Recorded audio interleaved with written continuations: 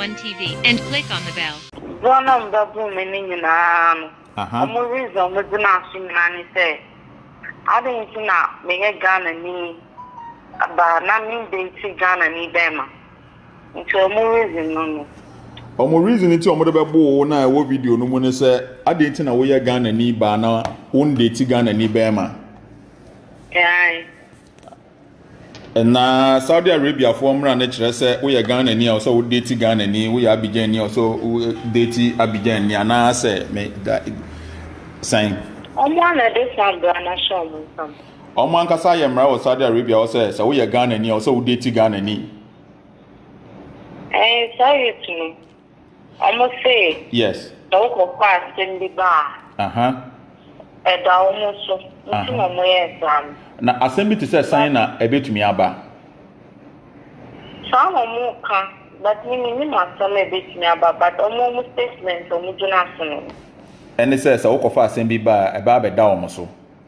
But see me on Ghana for more hand. Almost a money.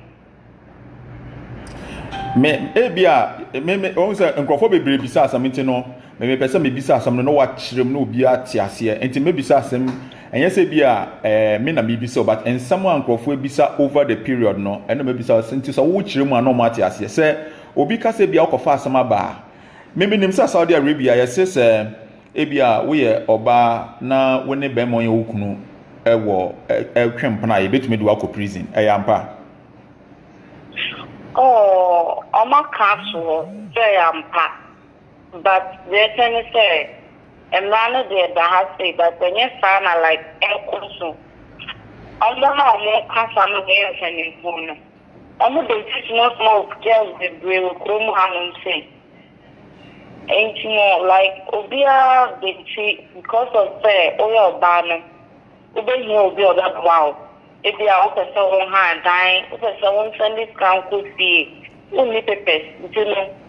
Also, them more blower, but no, some quasi dying cannot say 2,000 now. What makes it do 4,000?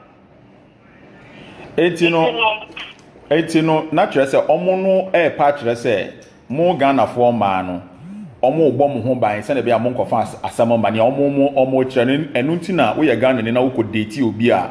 Omo na ebo no omo bo wo hefa me fie na wada wo fie wo na wo boy no mada wo fie ai enti no mada wo fie na ena omo ba bie dan no eba ho ana aseden like me amazon for lazy ba kono wo fie ono girl ba kono na wo fie me da me yechu na apartment enti me no ba kun it me me dey see me who am say my dad kana in some of the other more women what na ana me who say omo na like I'm woman she me be say girls no we say but girls no me see you could be omo game no right inside natural say girls na no mo fie na from say boy bi Sudan ni bi abehye ho that the girl no like no di kokonsa and so work has there like Sudan ni odi kokonsa say be me bi abehye ho but one can say African you can't say like in Pafita white man and abehye ho no ni property na o fie ho internet ni akira ne say girl no na ko di kokonsa say obi abehye ho nipa broni that is our down from the back corner na obi dan na ma omo nti wo da ho a wo be hwe so mo pie wo so omo ba no ana mbe mu so nye like white man even why omo be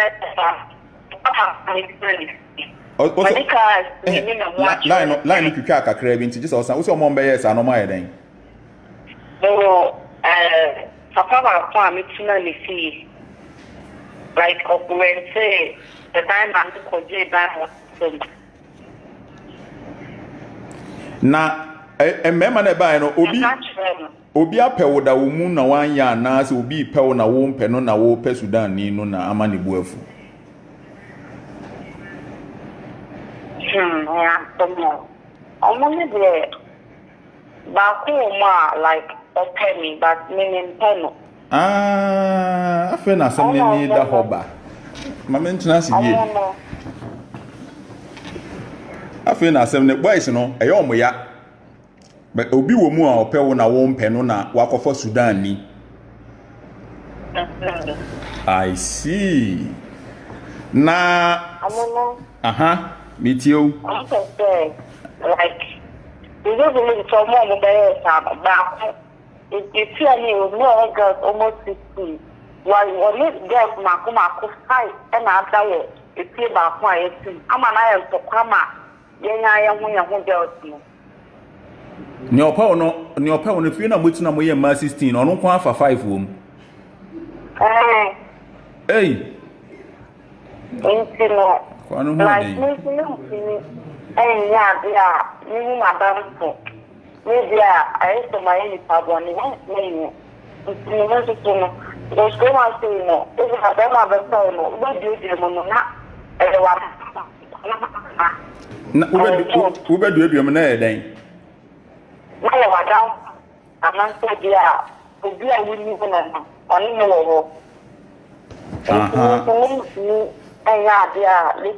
like we carbonate. Yes. And into a man compare or maybe will be a new Okay. Now, Mabel, say, you know, a mobile bona, or more person bomb mobile. And this one mobile, omukuta camera. A omukuta phone. Aswa camera. Eddie be record do nakedness abeto abontin enu na ye say omo bom ho ban no you very wrong. Me pa cho say omo ya den because minimum one we come home say ya omo to be just dying if you are single woman hi father sick later no money by my that is what we are very more than to be a Jessica. Also, one man, I'm it's here, man, Capasa, the Nina by the two because we need to watch your rent, but in Chiaka. I just can't. Not just a Ghana for now, a was Saudi, no one, the demo Ghana for no bonnet, and yet Saudi for an answer, Hawk, Nipa Muni Momono. Oh, I have a phone, deep on me, but I have a phone, I like one in the One mukrum for na guy no omo ba ho na obeye sa de woni momo like obi o ha wonim no nya wo wonim no na ope wo na wo mpene ya friend say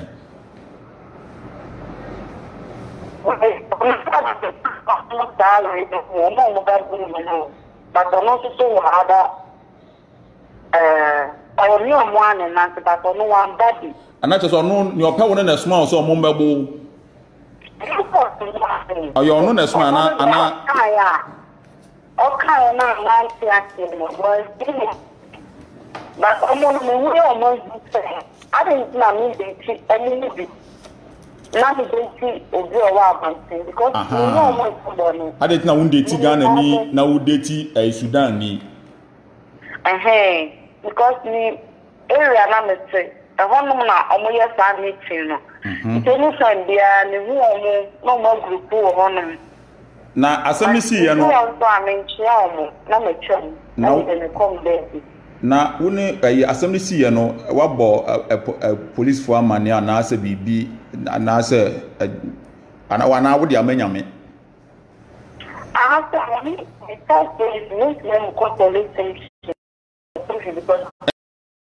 Break here. Now, what's the house in here then? We need to go police station because we need to pay.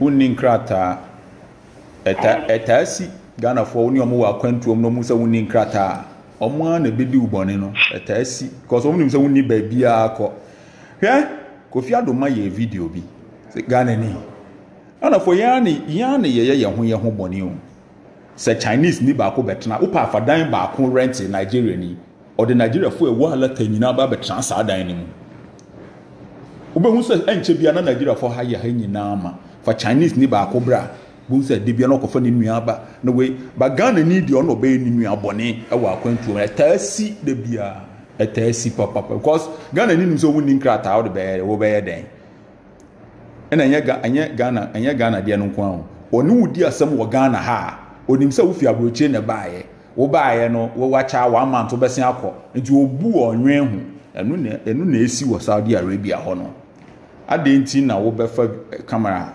akọ kode obi nakedness na wo de ato abonten enti sesei no mo ya Ghana for sen na mo detention ho mo ya Ghana for 17 mo nyina mo ya man kwa man kwa 17 like Saudi ho ni nyina no baby amowo no na Ghana for 17 wa na say another different places Ghana for bi o baby omo nyina under detention and I say omo deportation omo deportation omo twan say Ghana ban be kwa kofa omo aba enti sa woda ho na ban be fa wa na woda ho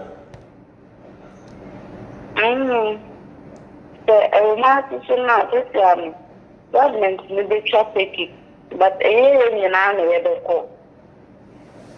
government by Ghana government and I say Saudi government. Saudi government need traffic it. Kakla. No, the mobile. Watch a pan. And enti what chepa obi to me di be say how many how long award deportation ho like any corona time no, but because of corona maybe in your first month it be actually na other camps no we Ghana for do be say na wo other camps o nyina your friends saying deportation camps o mo twen so baba Ghana and the other deportation mean that me power because I want to change our husband the whole me power. I see. Now how na baby am down hot saying how conditions are hot saying o mo hwɛ mu yie mo didie mu et saying okay I have the idea I mean that other deportation don't mean anything.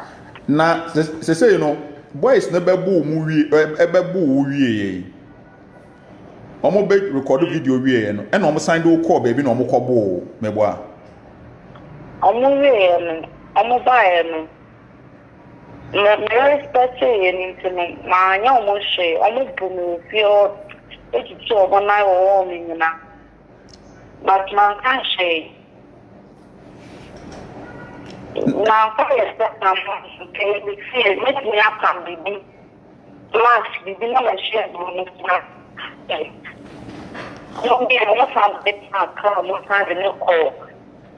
Neba wala ni break you. I say omo wie omo do omo nan wo fie ho wie omo be record video na omo san ye den. Mo san me ko be ko twa me aba. Omo san de wo tena car mu ko different place. And hono no omo twa wo ma san. Mankind because no more wrong anyhow mankind.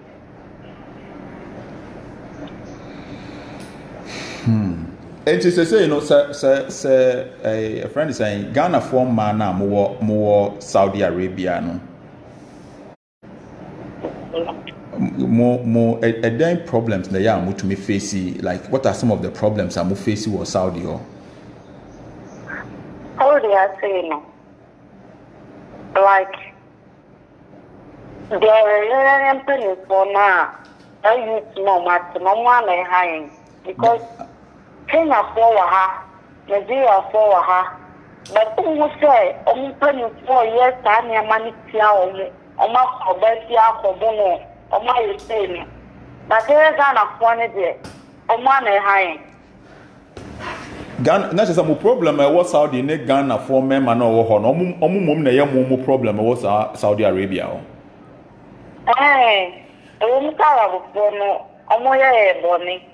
But so quick, you must come out of the name when she car. Okay, catch your mom with me for this kind of mouth.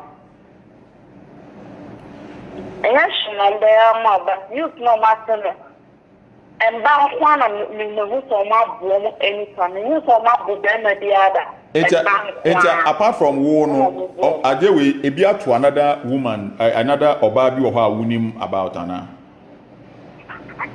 Therefore, Obabi, the way they do all me call it still Cobono, Nishiana, a Cobono. Now, almost a man, I almost to me for foreign girls. They be a Ghanaian Bema not or dating Nigerian or also dating Sudan. I want to date outside. Not then, almost do me date outside, not a man do date outside and a yomoya. You know, it is like almost the bonnet, and I'm cat and I almost pretend they say almost the bonnet. But again, no, I perfect.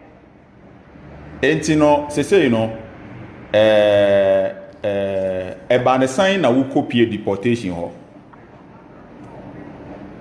Like this, in one, I call for other attacking. Well, I need break it, I no. I call for. And I very attacking and now before. Okay. If you like, say you're not. You straight don't be crying, you know. You're a police case. And the police come by and say, I will see you need to take me back home. It's to save our life, man. I was saying, I'm stressing that I want me to hey, bad. You see. And I'm sooner, because the police want I'm a passion, so more for a mother coma. If you are late time, I'm best man. I saw that the hammer. I'm the about the plot. Ain't you know, a conform by attack mu fie. Yeah. And I'm one afraid police for no. Ice. And a police for no say, I was some of them over Ghana because Ebiana mooning crack at the same time, you know. Ebi a motiwana, I conform us about attacking mu. Yeah. What we call how many months in here? About 3 months in here. Yes. And when and Crawford, Ghana for on what does deportation be a chepa? I said, if you are, madam, only know what program out to make sure there are 1 year. Will be at the deportation 1 year. Nana woka se Ghana ni bi ono de neba 2 months and ye be fa no call deportation o se bibisa. Ono no ya chino. Ya chino ko prison. Yeah. No mo so wa ye den. Onya je so ni papers. Enti oni papers enti na ye de no ko prison no. Like about deportation here deportation. And you so prison. Okay. Yeah, Julie, but the deportation is a prison. Like you deport to Ghana. So that I have not time I take it. Never do so now. Na neba no 2 months na ye be fa ne maame na ye de ma o maame no ko deportation na ye de neba Ghana no. Say neba no wan. Neba no waka one thing. Serious. Waka bonten like say akwara 2 months. Omo de akwara no ma obi ana so omo ye na me nti ase. So depend. Say so no papers. Enti me say dem ma no we any so ni papers ah. E just suppose be our papers not like a one man dey account and so you scan so you scan the account the car. Enti no chese say na ono ko deportation no ne ba no aban be fa no ko ba bi obi hwe na na say it's on the face o fi obi hwe akora na na say aka nipa no ko deportation how many months ni after 2 weeks by 2 weeks ni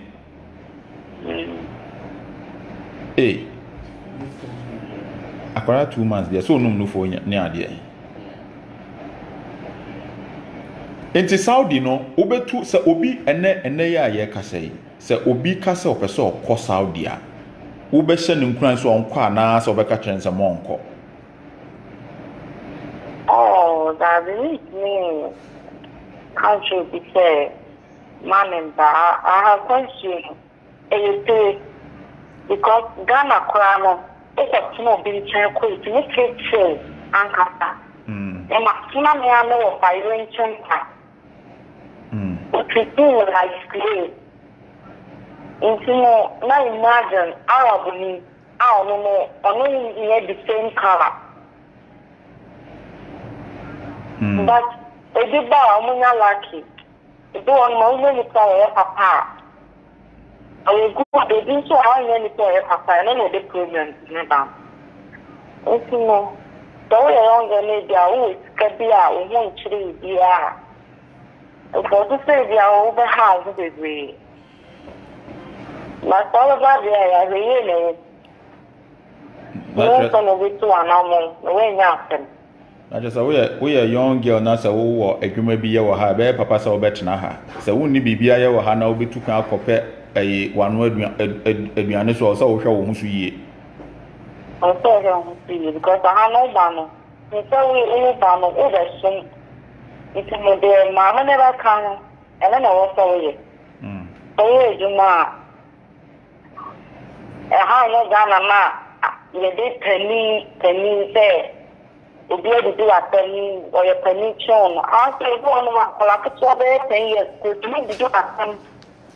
So then it's because we need. Enti no say no o twan say Ghana ban be arrange no omo aba be famo.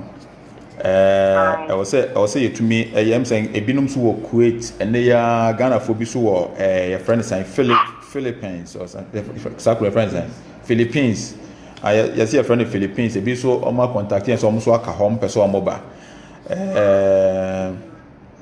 Then emoa ben na wo be hia. Say emoa ben na wo hia immediately a ye kasai. The me honest let's say that I'm a done could do young keke. Not just an obe here and say wait me about bedru fie simple. A friend saying nipa na omo bebo no is it because say bia ombeka say so wo win Muslim ana that me Muslim you Christian. We Muslim we Christian.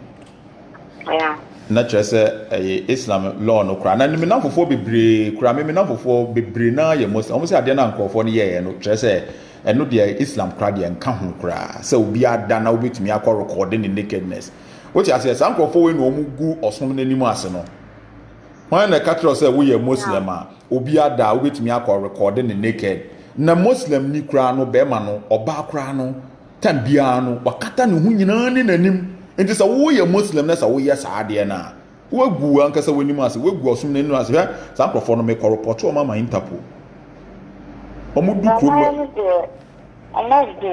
like almost the name ase omo we stay my life because this time I know say maybe me next maybe I worry maybe I don't know like Dabi and you want to make asa wunya kunu bi anware Dabi kunu de obenya bi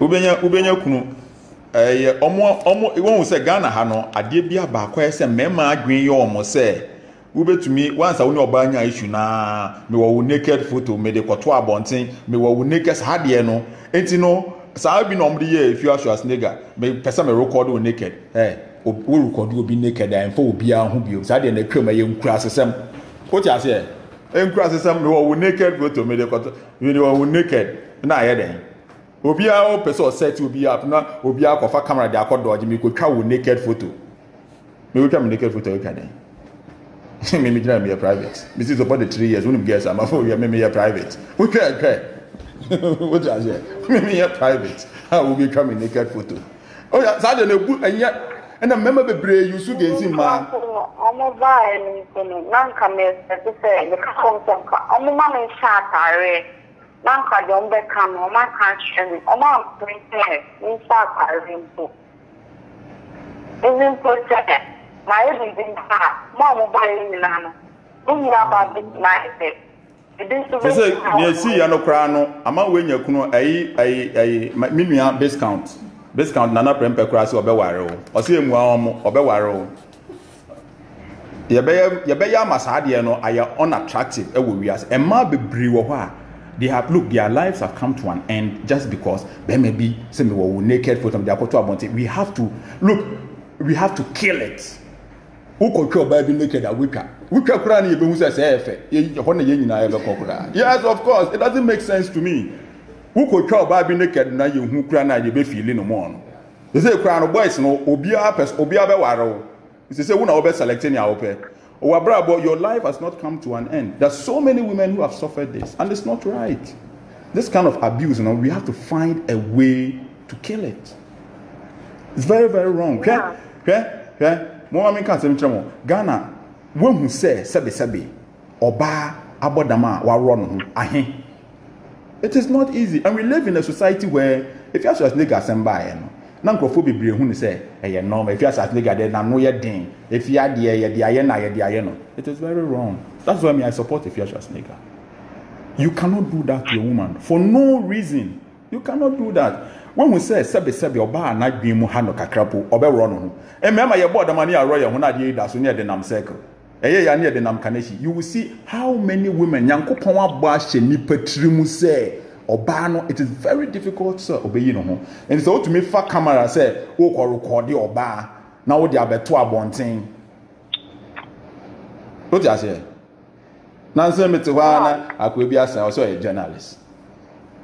Yeah, some or woman naked photo into a quiet story. The family phone and me cry my den for them to use this one is clear, use this one. Me need time for Kwasiasemo. Me so song Kwasiasemo. Use when a club, I could cry me more HD video. Use one. There was a carrier spears and when they bet me an anti naked aqua, and anti connect Chania Boyama. I've been a those things must stop. We are paying to come here plus there, or hard win and a niece washer to do. Why then obey us idea? I don't know if you're born no much at idea and I'm guardian. It's your friend is saying, a mini about. They say, and go for was out your some person book as our own. Come here, I was saying, you're near by you near Fred and man was out, near no Mocassa. Now you to me a pushy an agenda, Bema abide to me a human mobile no abebuamo. They say, dear,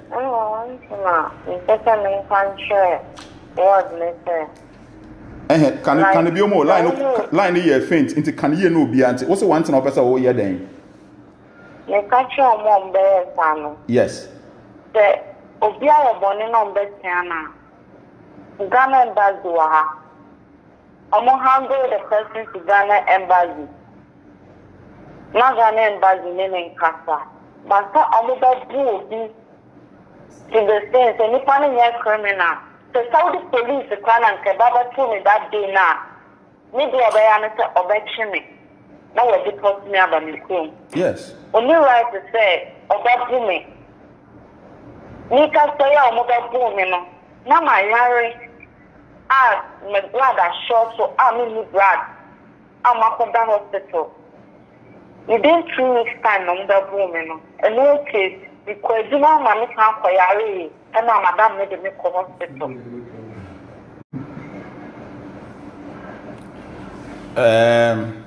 Emma, how?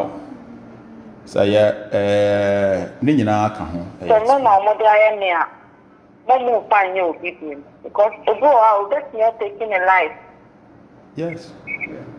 Yes. Just right. Because of the my Diamond. Right. Medasi. Ghana for you so on my tongue can. Friend is saying, said, Bibi Bessibiano, my young, Sam Webia, who here, apart from so baby Fiano, so we hear Mwebia, Mamma Sonte, Yan dear, Adia, and say a buenipa. Say, boys, no make a report to Mamma Interpol. We are sending baby a war and then we are Bonnie war India. Why a Bonnie war Ghana? We are Bonnie war Ghana, what baby into the international police. You can report the video no kwachromo a human rights abuse. the video no call e comment Interpol for so omudu Ghana happy e be chi omu nyina sa wo se wo ye muslim a eya bisa sa adenti na Islam no oba akra no ye ma ne kata ne hu nyina na wotumi ko record obi what you say and na me kana obi si o boys no baako o mama me boys ne number so baako no say o feel pa na me feeling kwasiafo me feeling kwasiafo sa wo ko yes ade we so wo feel me sa den what you say wo be feel me sa den and you right you know that one me da si pin nyabotre e mane how why c'est problem bia o ha wo me number framing minua base count so haware the way now can say enya ade abema bia be ware no da bia enya nokre mema bebre wo ho enya emane ye bibia e be hye wo so say enya wo so odwen hwan so beba fie bedru fie asomdue mu na onya wedwuma papa bia yetumi ahwe wo bibia be ye okay wate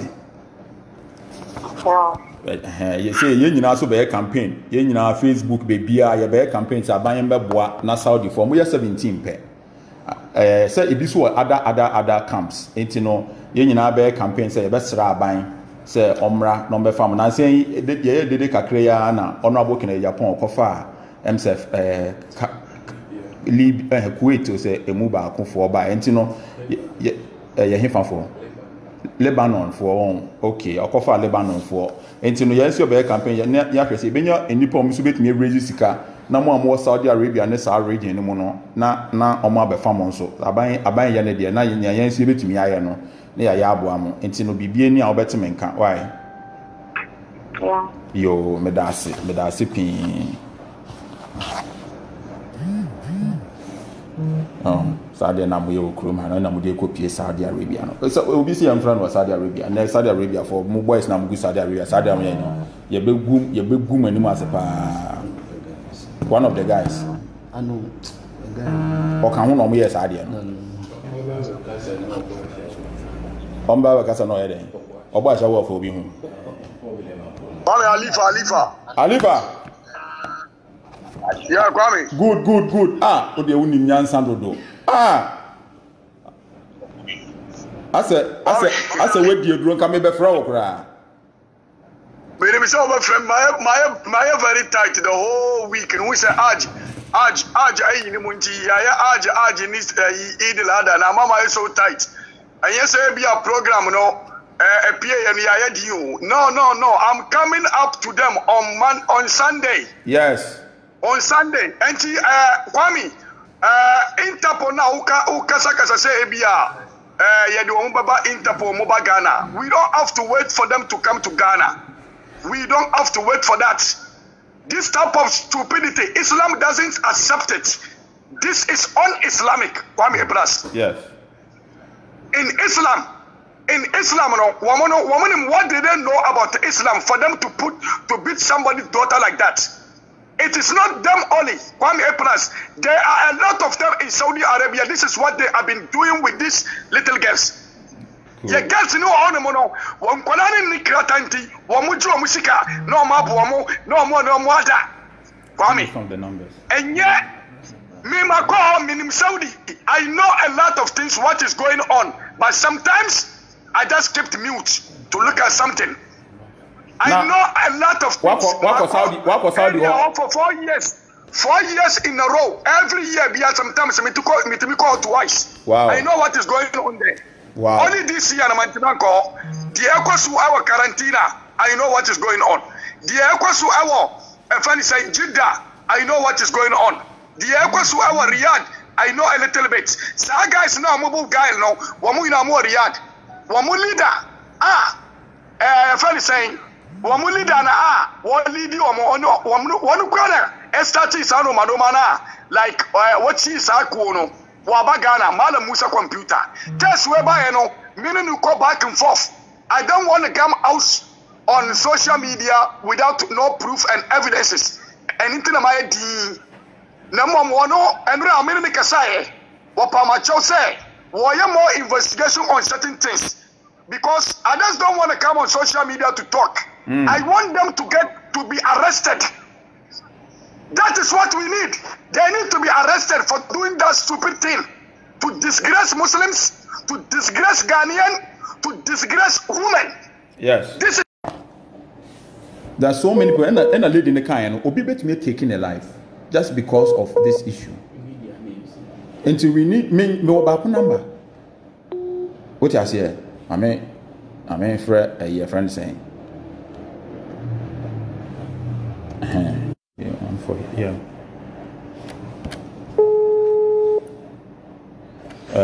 When I say my friend Abdallah, Kwame, please call me on this Ghana line. I'm a blogger in Saudi Arabia. Good. My main friend Abdallah. I was Saudi. I was Ghana number. So my friend the Ghana number. So 0244 404075. 404075. Enti mo amwo Saudi no, na mo pese me frɛ mo no. Mo nyina no. Mo fa na ma wo de na ma no to ha me frɛ wo. Na mo nkyerɛkyerɛ saa asɛm wi a ɛkɔ so wɔ Saudi Arabia mo na obi ehu na mo yɛ Saudi no. Abdallah. yeah, come. Me nu ana design. Oh, me hu ye papa come.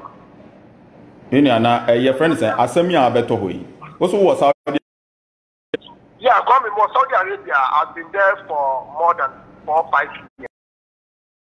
COVID-19, I'm a me a respected blogger on social media. Me kasa ifi Saudi Arabia. Yes. Yeah, boy, you know, on these issues, about to say about very serious topic. Yes. I mean, we go through it, me know, me be here programs, go come and take so go, Baba the fire power now, so me fire almost past 1 to 10 because me walk, me walk, but you come, now couple of ano. It's all volunteered. Almost twice. And the man, some good kasa, and the man do, and the man do, and the no giant, we know boy, ever honor, who also know what friend will say, watch me. No, what's up, and number 2, executive, sir, or more ever gonna do that situation. Or more good strong position. Or that or multiple young Colano, the Colani Yadina, or more as San Colano. It is a Colano was sudden when in the synapse the issues are. As a man could do Munima, no, my Catawun or so. Meaning, I know on me, fire some time ago, or more framing. Say no, Munana, what is I say, but the issue is now, it has even gone out of hand to extend Islam as some Emma wine. Islam, what you will be when you were here, and you got a woman at it. Yes. The you know, it is not part of Islam. Coming. I am again. Say what addresses that issue. No.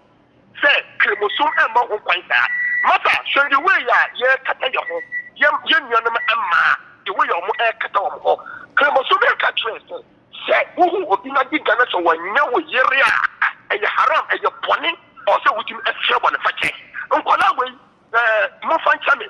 A good into lesbianism. And it is because of your member way and a mayono, a good do almost to me, Shankwalano, almost your Colanificas or more and if you are, almost Nick Catanti. No, what Tinatican so obey to me to know about more than 100 million. I brought what anything can name a million and a Yaba any man operation, but obey can 80 because of Obani Nick Catanti or Banus and Timmy Fanuko Bianchi. No, what the free. Me could a member 5. Or more than 500 billion. So difficult. But boy, your friend, Rasta, very notorious. And me can have them. Ghana Embassy, Ghana Youth Association, 24. Almost what give my Yonicasa was that give my Yonicao. Or more, and Alano, look at all audio, sir.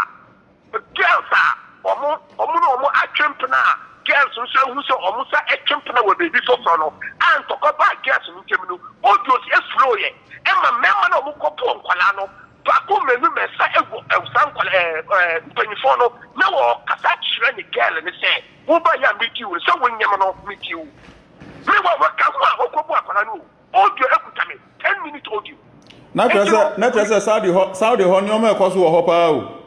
Listen, there be a me, who visited me page, even who call YouTube, CH show, who never a cost. This is not the first time you get man. That's why notorious guy, me more channel. Now what the mom, there's a state in Saudi Arabia. Very nice state, be small town. I your friend the mom. Don't say notorious guy there. That what you are my Me the fire ya ama me my police for channel. Not just say Ghana for man was Saudi no more problem pa ya Ghana for man na wo ho no. I'm getting the problem. You see, they always will treat them as their respected contract houses until they find ways and means to come out and work. Okay? Into a mobile body or work, there is perfect opportunity for them. In the contract as well, 1,000 too. But to about body, when you do more car, what you make 2,000 in a month. Into a mobile family, they left their passport behind. Or Ghanaian about body, will find the passport and go. Into a about body, she doesn't have any legal document. In Saudi Arabia, if you don't have a residential permit, you cannot buy a SIM card. You can't do a bank transaction if you don't have it. And the man no take advantage. Omo koye duma na so mo discover na so mo semi tia. Omo take advantage na mayo na da. Omo te we na ya ye do na momo. No mo di. O we na o ba di scam so o ko seni. Wo pa na wa ko di scam no. E do wo pa wa di scam na ya kanta fi. Di kana o ba ni de ba ni kanta fi. Na o mo discover kwa me. Media sa media na ponchi na mo so we are there be ko area you problem your friend no mafua. Na sa media na ponchi ya. Yes, the kai am be bro o ba ta me mini. I know. That's when you wazongo, sorry wazongo, we call karatu wazongo. Ni sure bibia o kwame. Just visit my page. You know who never koso. And until part 2, I'm coming to break your photos one after the other. Now Obia who said they are not also clean. They are not. Mate, medasi pin, em se Saudi for memma no, omo edwa papa nia memma no de koye ye nua ba no e wo Saudi ama memma na edwa me nua ba ko wo ha. O say ono so wo Saudi o kwame ade mimi hu yo e dia semini ye kura sitina kwame na me bia Saudi na mesi bia ba mpesa me kam fa nipa mi ba go na ya den ye ko reverse mo no messages no dos na kwame usu ni mi e oh mo na mo hwehwe wo ho ba bia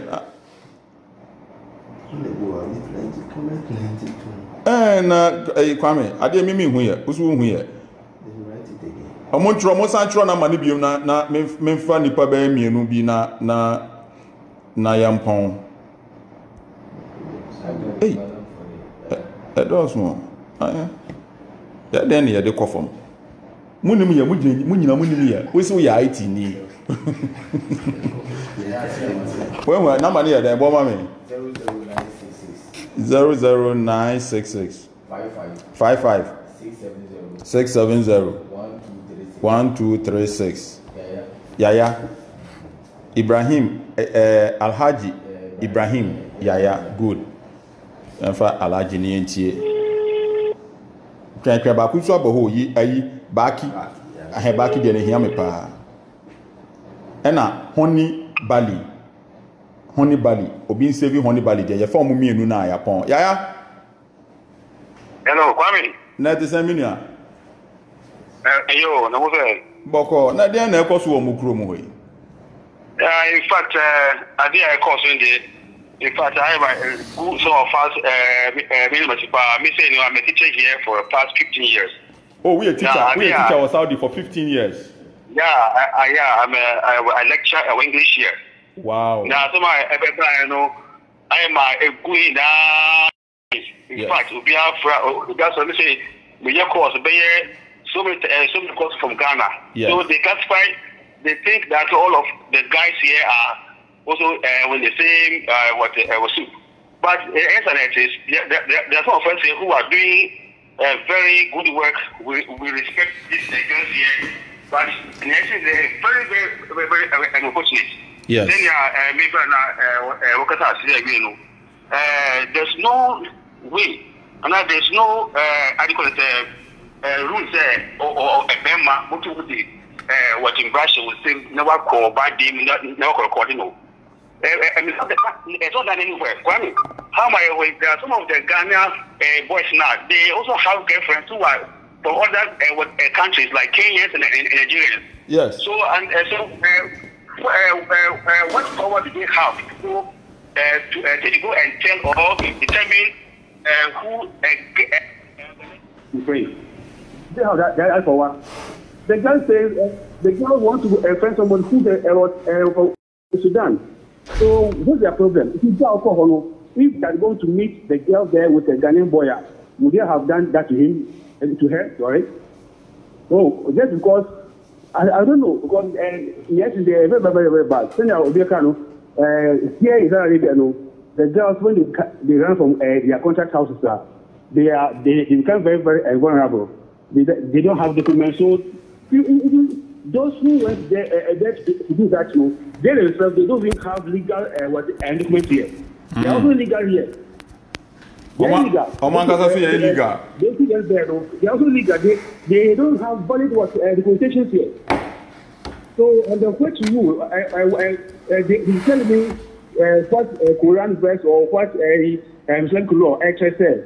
Any man can go into a woman's room to go and catch her and beat her because they say the girl was prostitute or the girl has taken a boyfriend. There are many Ghanaian men here who friend with girls like Kenyans and Nigerians and whatever.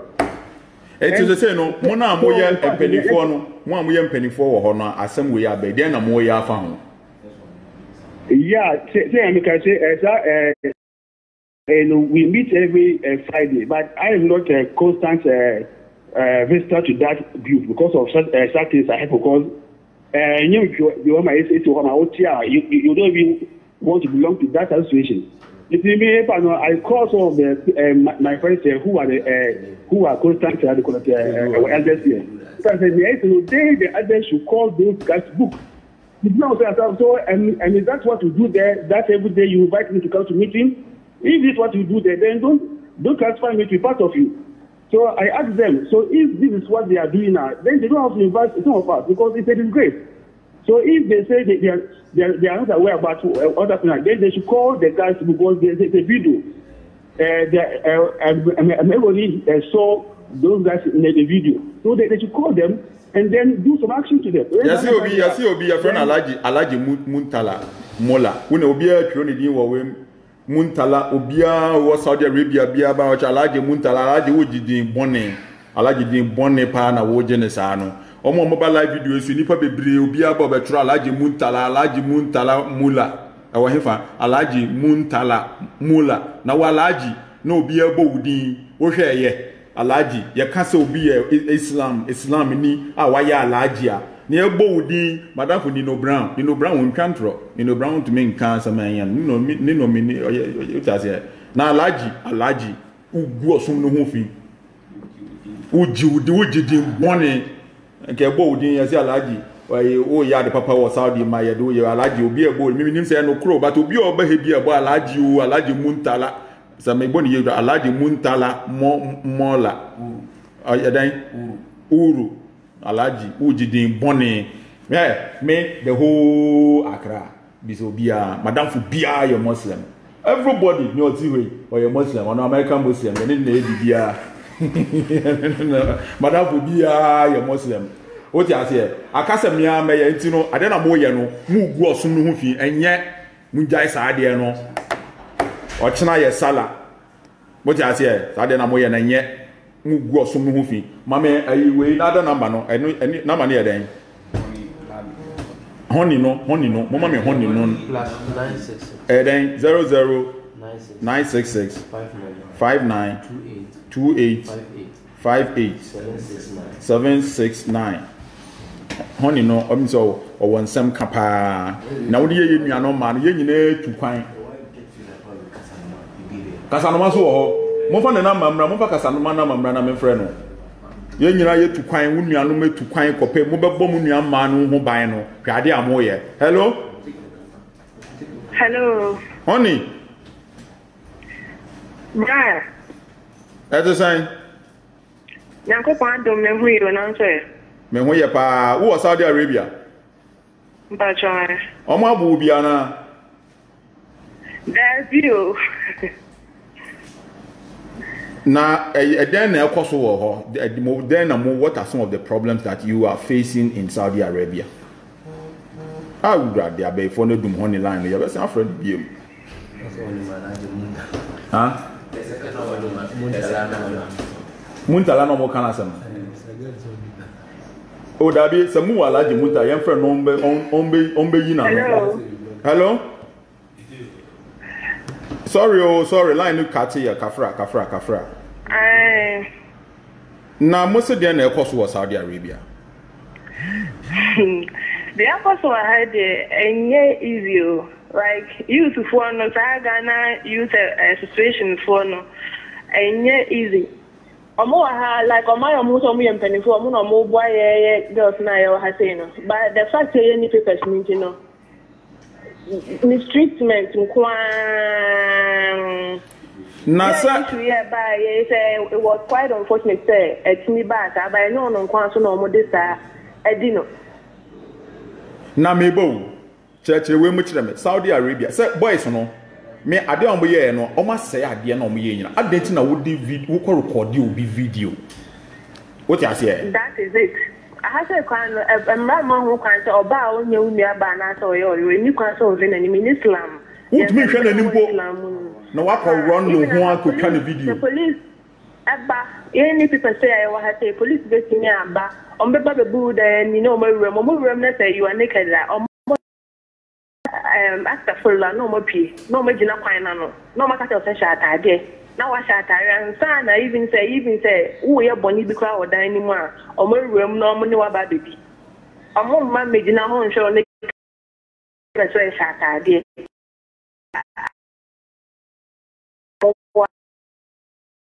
even in Kofu gay, me a Juma me will see girl back over the camera. Who I say, Sapa Panning a digger and the bear Jumuha, Major Nancy Bibi. The papa my pressure power drum has say. Ghana youth association could not market Ghana and New Hotel and no more than one. Ghana no or become who a drum has seen. Or flare Sapa Panan and the bear Jumuha. Or flare back or can't problem nature no and one no for now on February. Ghana Youth Association WhatsApp group now for now one master for him and no more what's it would we see come on so on your day? Would you see come mom someone send them out no would be even though the mom someone to $1 amount never two on our bus out there by discano.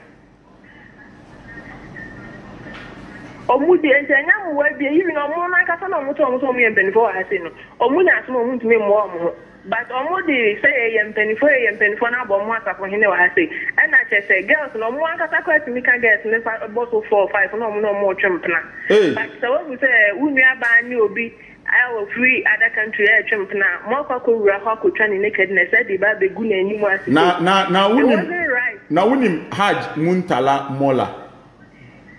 Yeah, I'm telling you, you are happy, or a blogger. No, any papa there.